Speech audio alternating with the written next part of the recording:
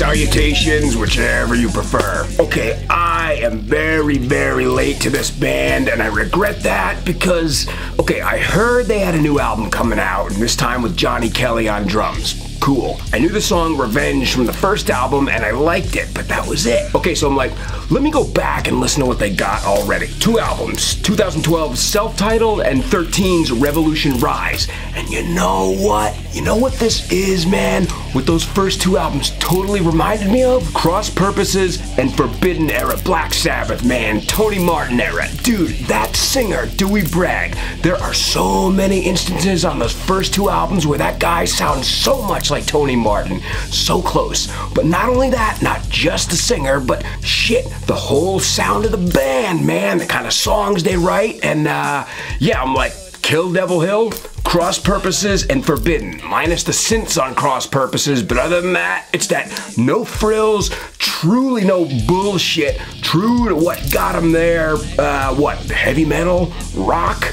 Alright, now, I have since read other people's analyses of their sound, and I ran into Alice in Chains a lot. You know, a grungy guitar sound and bass sound. But you know what, man? If you can say things like what I said, the end of the Tony Martin era Sabbath and Alice in Chains, I don't know, man. I'm not saying anything. But all I'll say is, you might even hear, some Carnival of Souls era Kiss in there, man. That first album after Revenge that went kind of dark, kind of, dare I say, at least in some of the guitar tones, sort of a tad bit sludgy. Is sludge like a distant cousin of grunge? Maybe. But yeah, man, so those first 2 albums, you got unbridled, true to the nucleus, no bullshit rock, man. So if you like any of that, Cross Purposes and Forbidden, Alice in Chains, Carnival of Souls, it should follow that you'd also like Kill Devil Hill's Self-Titled and Revolution Rise right after it. Tell me you don't hear that Gene song, Hate, that kicks off Carnival, or Rusty Angel's Sabbath, Virtual Death from Cross Purposes, absolutely. Or dude, you know what else? And I'm serious about this too, man, I'm serious. You even, and maybe very clearly, hear moments of Dio Sabbath in there too. It is there, man, I'm telling you. So okay, on to the new album, Seas of Oblivion.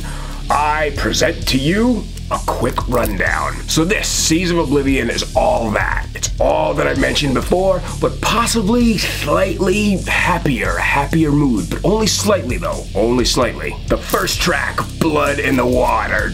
Dude, all I'll say is that I must have played this song 50 fucking times in a row, man. 50 times. Listen to this chorus, man. You want to talk about one of those choruses that just like hooks you and gets stuck in your skin and in your brain, and you want to sing it too, and loudly. Oh my god. I was driving up 95 when I heard this. Fucking top down, screaming out, blood in the water. Blood in the water. It's a real upbeat, aggressive, kind of like BLS-y hard drive to it. Blood in the Water, man. Awesome song. Next, Before the Devil Knows, another great, moody, feel-goodish chorus. Is it Dewey Bragg on vocals or is it Tony Martin? Solo kind of reminds me of the one in Over and Over, Dio Sabbath on Mob Rules, and honestly, a few moments on Headless Cross, Tony Martin Sabbath. Alright, Playing with Fire, Virtual Death Sabbath. Definitely Alice in Chains, Carnival of Souls. I can hear the chorus, the Playing with Fire line, somewhere on Monster or Sonic Boom even. Undertow. Alright, I won't give it away, but right out of the gate there's something that sounds very, very similar to one of the big guns on Far Beyond Driven. You'll know exactly what I'm talking about when you hear it. It's not exact, but it's perfect for this song and it works. Very, very cool. Pharma-fucking-ceutical sunshine, man. Alright, here's a song from this album that if you listen to it, I'm sure you'd want to talk about it.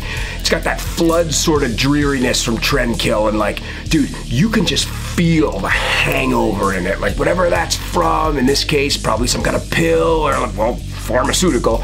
This is one of those songs where when a band does such a good job of explaining a feeling, which I've noticed that before coincidentally in songs that have something to do with substances, but it is so clear that you're just like fuck, man. Superjoint Ritual did it very well on those first 2 albums, and so did the band Blood for Blood. True songs about the hell associated with addiction. Very infectious chorus, and it just does a magnificent job of letting you feel their pain, man.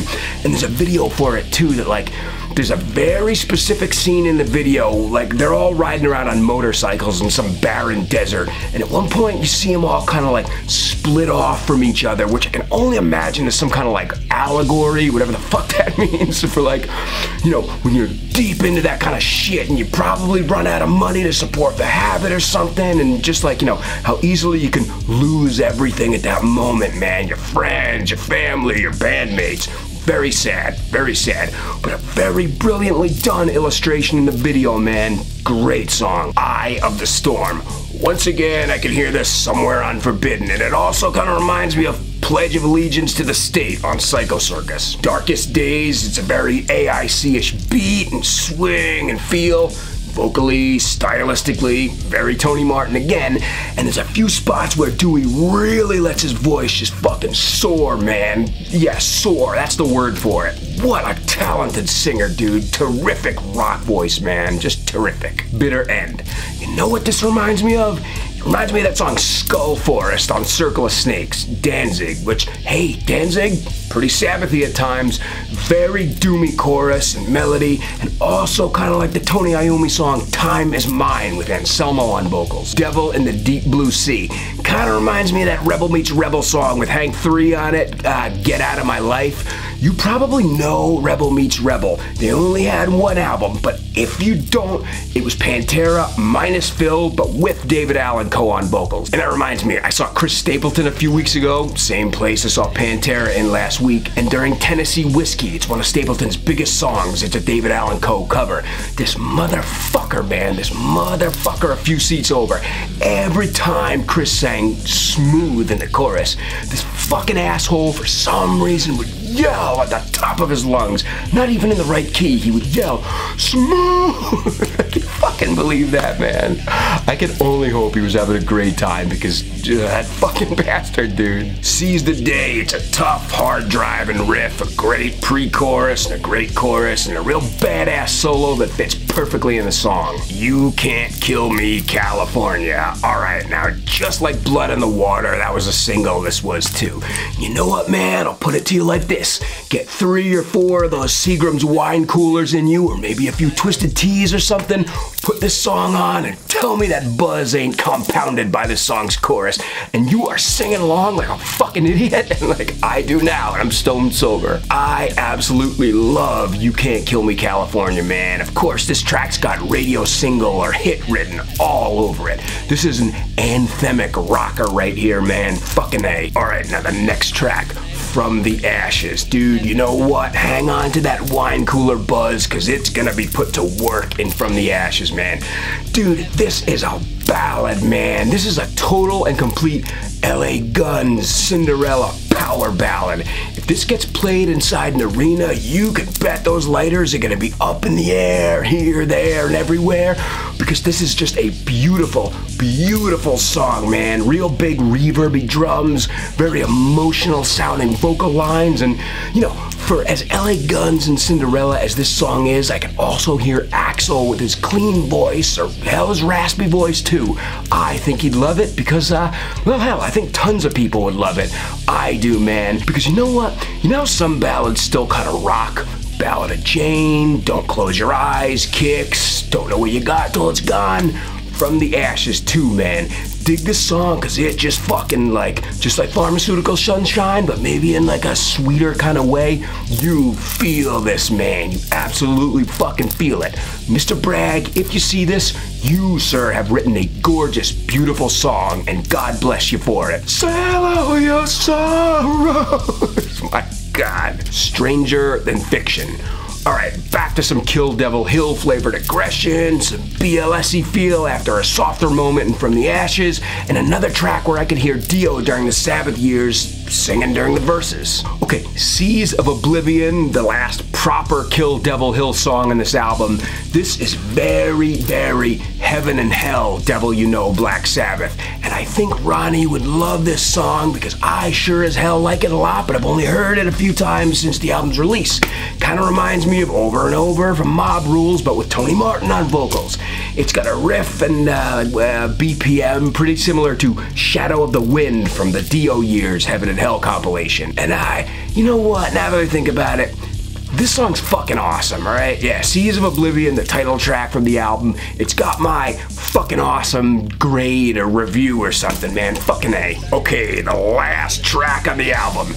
You know what I think happened here? I think hypothetically, if it was indeed the last recorded song of the session, I could see the band minus Johnny being like, okay guys, one more song to record, and we're gonna do a cover of Turn Up the Night or TV Crimes, something like that. And Johnny was like, no, not right now, guys. I just need a small break, okay? Just a little break. And they were like, okay, then we'll cover Solitude. Solitude from Master of Reality. No drums. So the Solitude cover, man, it's like, remember the first time you heard Live Evil and got to know what it was like to hear Ronnie sing an Ozzy Sabbath? You want to hear Tony singing an Ozzy Sabbath song you might not have heard before? Well, you can, because Dewey's got it covered for you. It's a great cover, man. Excellent cover. But alright, man, there you go. Seas of Oblivion by Kill Devil Hill. What is very, very clear is that these guys in 2023 and on the first two records have and are staying true to the forefathers that got them to pick up guitars and microphones and drums and all that, and they do not infuse it with anything out of the ordinary. It is the formula that you know and you love and that I love, and for that I am happy and grateful that a self-titled album, Revolution Rise, and now Seas of Oblivion exist by the band Kill Devil Hill. Hails, dudes. Alright, man, there you go. Fucking A. If you like this video, cool, man, maybe hit that like button. Or if you just like hearing somebody bullshit about metal, well, then the subscribe button's right down below. We'll see you next time on Concrete Spew, and probably pretty soon, because in just a few days, Chaos Horrific, the next album from Cannibal Corpse, comes out, and I am interested. So yeah, man, see you next time on Concrete Spew, and until then, alright, stay metal, my friends.